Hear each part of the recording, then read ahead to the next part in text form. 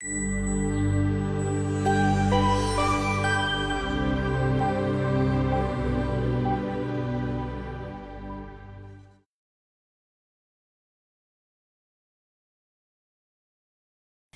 morning to all of you. So you have so far heard about the direct impacts of climate change on crop production from the first speaker, Dr. Mark, and I'm just going to highlight about the impacts of climate change on the indirect things through weeds, pests, diseases and others.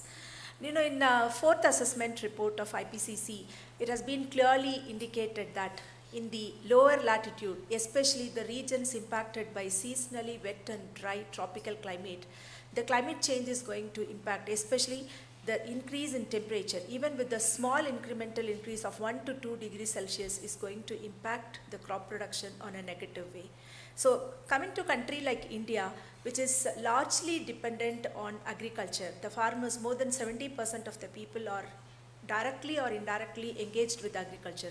So under those regions, any increase in temperature is expected to negatively impact crop production and thereby the food security issues.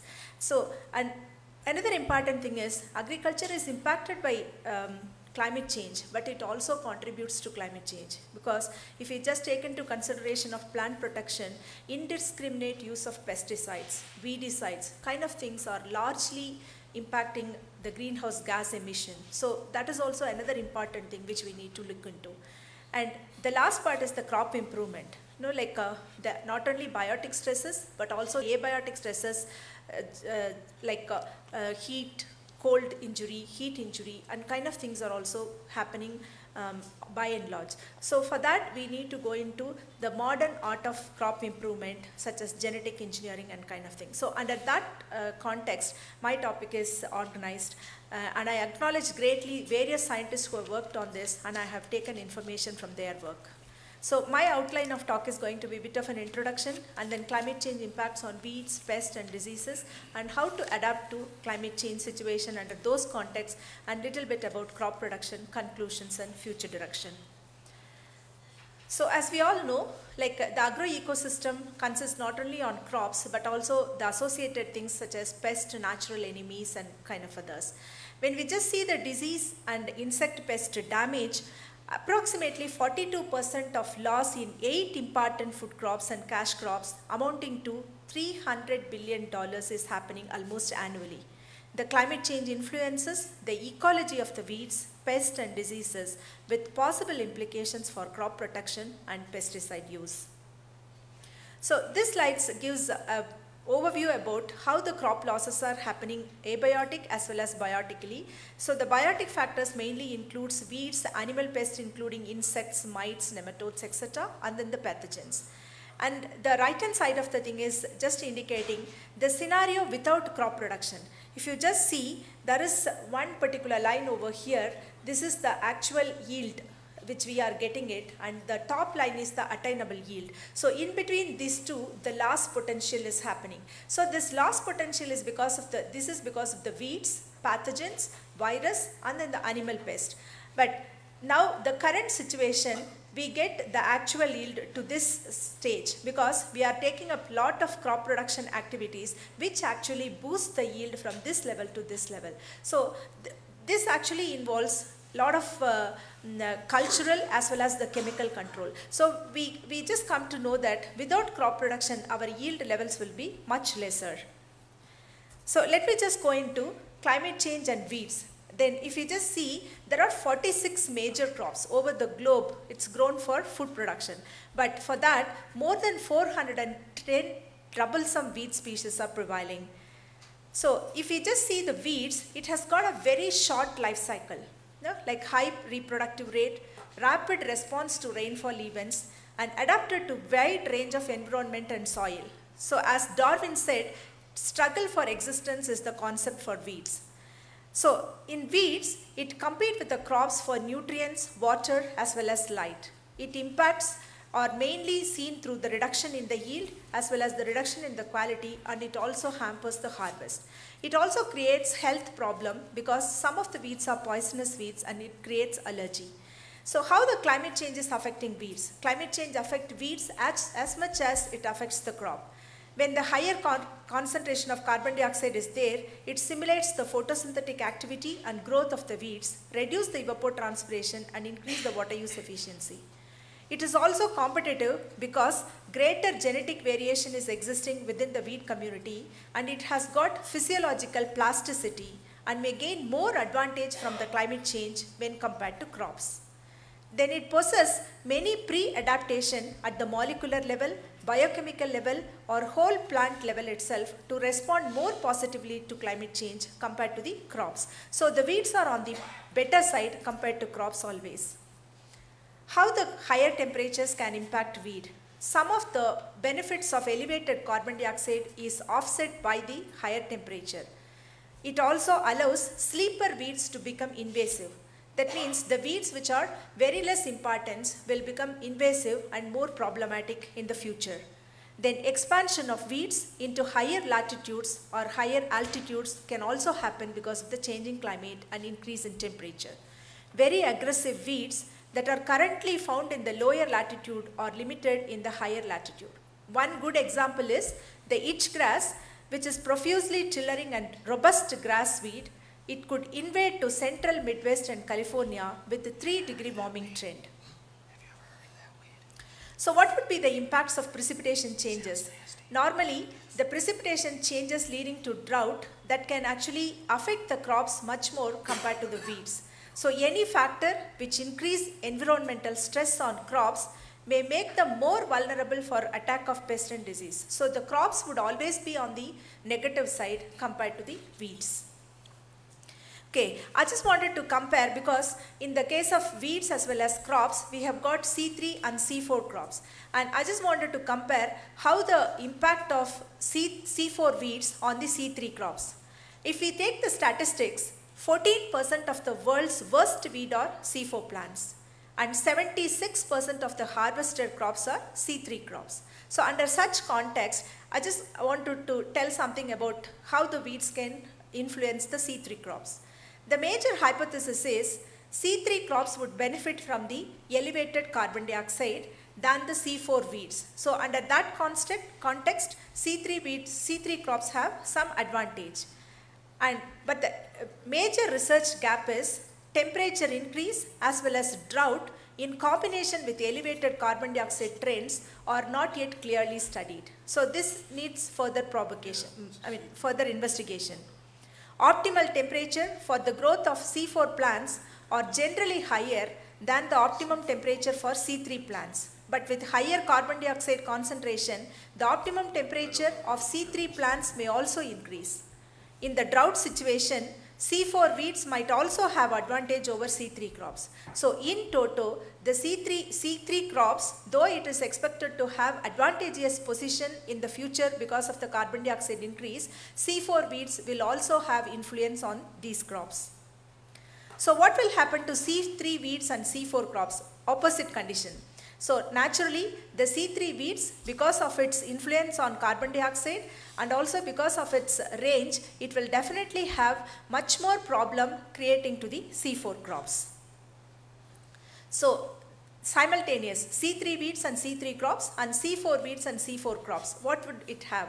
The logic is same type of plants in the same ecosystem would react to changes in the environment in similar way, but the magnitude differs. So I've just highlighted few things. Biomass accumulation from carbon dioxide doubling in crops is close to 30 to 40%. In most of the crops, cotton is exceptionally, it is 84%. But at the same time, for the doubling of carbon dioxide, the biomass accumulation in the C3 weeds is 79% to 272%. Then you can imagine how much biomass increase would happen because of doubling of carbon dioxide in the case of weeds compared to crops. The next important thing is invasive weeds. So the invasive weeds, the introduction is warmer polar region will see increased traffic and new invasive weeds. And in the case of colonization, more frequent or severe storms provide opportunities for establishment of new invasive weeds. As far as distribution is concerned, many invasive weeds are range limited by cold temperature. And because of increase in temperature, these weeds will go to higher latitudes. Coming to the management part, chemical control of invasive plants can be altered with raising carbon dioxide or changing climate. So this is a table which gives how the C3 and C4 weeds to the doubling of carbon dioxide would respond. Most of the C3 species, almost the biomass is going to increase by 1 to 1.5 times with increase in leaf area.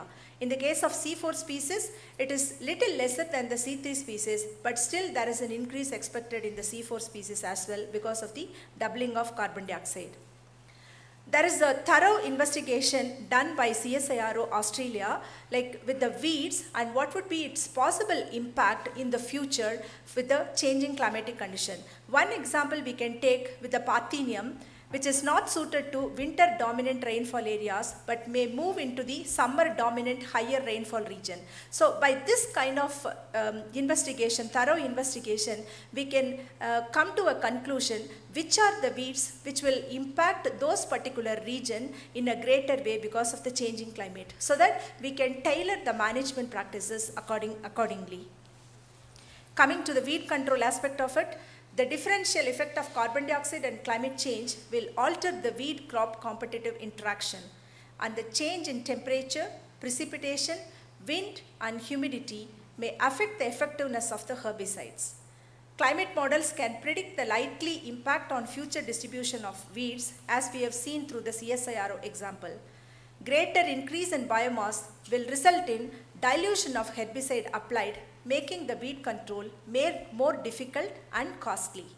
Due to change in anatomical, morphological and physiological changes, increased leaf thickness, reduced stomatal number and conductance, the possibility of limited uptake of foliar applied herbicides, these will make it difficult for the control of weeds.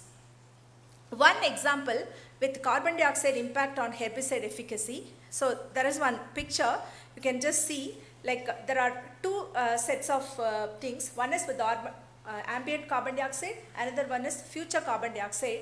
You can see that the weed growth is going to be much more higher with the future carbon dioxide kind of thing. The reason is the herbicide efficacy is reduced with the future carbon dioxide conditions, and the bias for the reduction is not entirely known. However, if more pesticides are needed to kill the weeds, then more trace chemicals are likely in the environment. So again, this particular bit shows these are the different weed species with the ambient carbon dioxide and with increased carbon dioxide concentration. We could see that there are more number of weeds which is actually exhibiting in the picture as well. Okay, so coming to the pest side. So globally, there are 360,000 insect species mainly live from the plant material. Damage is caused by chewing on the plant tissues, sucking on the plant sap, as well as transmitting the viruses. So the major drivers are higher temperature, enhanced carbon dioxide, altered wind pattern and increased frequency of floods. These are the drivers which actually causes the spread of the insects. So coming to the climate change and insect pests on crops, the first thing is herbivory. In this particular case, there are two different views are expressed by the scientists. One view is global warming will increase the insect herbivory.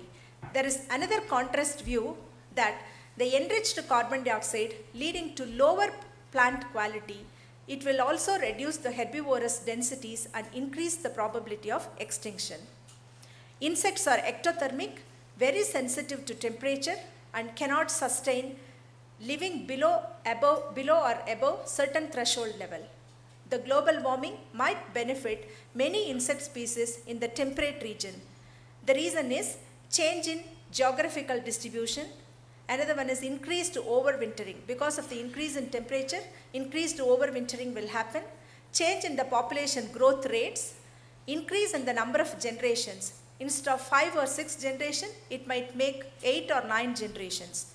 Then extension of developmental season, change in the crop pest synchrony, and change in the interspecific interaction and increased risk of invasion by migrant pest. So this is as far as the temperate regions are concerned. But in the case of tropical insect, the species may become extinct as they are already living at environmental temperature close to their optimum. So any increase in temperature will lead to extinction of that pest.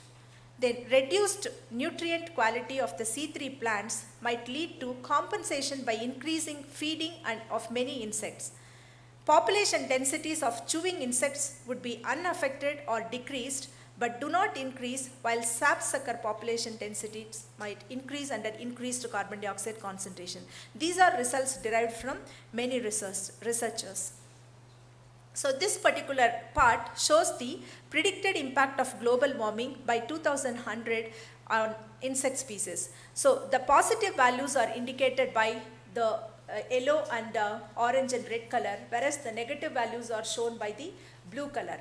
You could see that the predicted impact of global warming is, in the case of insect pest, in the close to equatorial region and lower latitudes, it's going to be the negative, because the species is already experiencing close to the optimum condition. Any increase would lead to negative impact on the insect species, whereas the insect pest is going to be more predominant in the higher latitudes in both northern and southern hemisphere.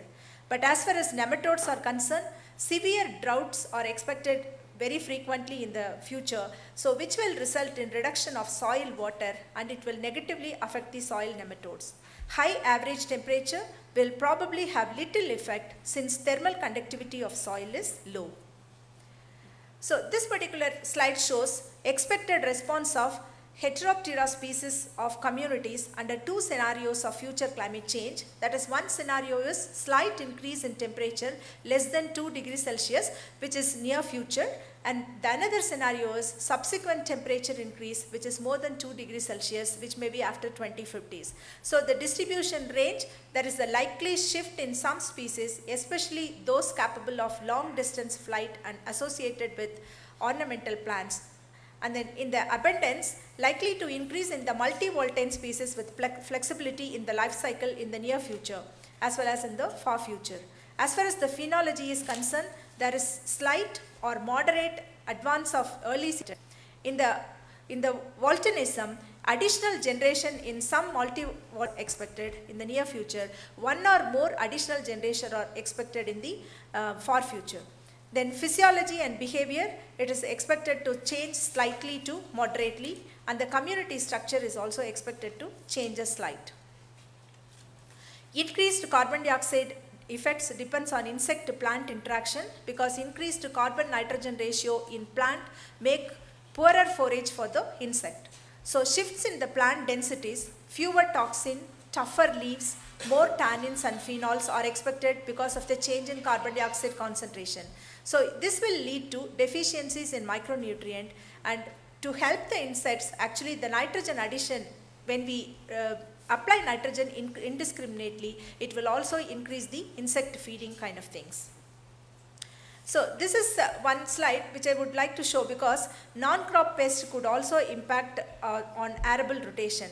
For example, in the case of elevated carbon dioxide, especially in the legume crops, this will increase the nitrogen fixation, and there will be numerous and bigger root nodules and more nitrogen fixed. So if you could see here, the number of root nodules is expected to increase to a greater extent, almost a doubling, with a doubling of carbon dioxide, with the nodule length is also increasing. And simultaneously, if you just see this bit, the number of root nodules, when it is increasing, the number of insects is also it's increasing linearly. So this kind of relationship is established with the increasing advancement in the time. Then coming to climate change and diseases, so there is a good triangle, like host, pathogen, environment triangle is existing as far as the disease invasion is concerned. Change in the host, pathogen and climate can increase or decrease the amount of disease as a result of their interaction. Climate change influence on plant disease, it increased frequency of heat and drought. This may contribute to disease susceptibility or resistance. Drought can aggravate the effects of soil-borne diseases like macrophamina, fusarium and others. Temperature governs the rate of reproduction for many pathogens, and elevated carbon dioxide levels can change the plant structure, increased leaf thickness higher leaf area, higher plant biomass, and carbon dioxide increases pathogen load on C3 or C4 plant as well as on the grasses. Even the elevated ozone, this can change the leaf surface structure, which will affect the physiology, topography and chemical composition, and this will also affect the impact of plant diseases. So this is just a conceptual framework how the climatic data can influence the diseases which can be modeled and the management advisory systems can be drawn. So effects on plant disease management. The first thing is we can go with a delayed or adjusting planting date, and then increased vulnerability to biocontrol agents, reduced efficacy of chemical control is expected, risk of movement of invasive pathogen species, reduced effectiveness of durable resistance, uncertainty for management methods and decision making becomes a problem, changing disease management strategies. These are expected with the changing climatic conditions. So the last part of it is crop improvement. To overcome the pessimistic influence of abiotic stresses like heat waves, cold waves, drought, etc., we need to go with the new and improved tolerant crop varieties. So this can happen through contemporary breeding techniques. Like in the Monsanto, they are breeding for the crops like for resistance of drought as well as for the high temperature. So those could be of order of the future, and through understanding of the mechanism that counteract detrimental climate changes. So one example is increasing the yield potential of rice through various strategies is, one is conventional hybridization and selection procedure. We can also go with the idiotype breeding, heterosis breeding with hybridization, and then genetic engineering is also possible. So one example of this application of genetic engineering in resistance development is transfer of genes across the species barrier. The example is yeast gene in tomato for salinity resistance. This is a great example available in many of the literatures. And then the barley gene in rice for drought tolerant. Novel gene identification is drought resistant gene in legume. That is also is happening. So these are some of the examples quoted for genetic engineering. Coming to the conclusions.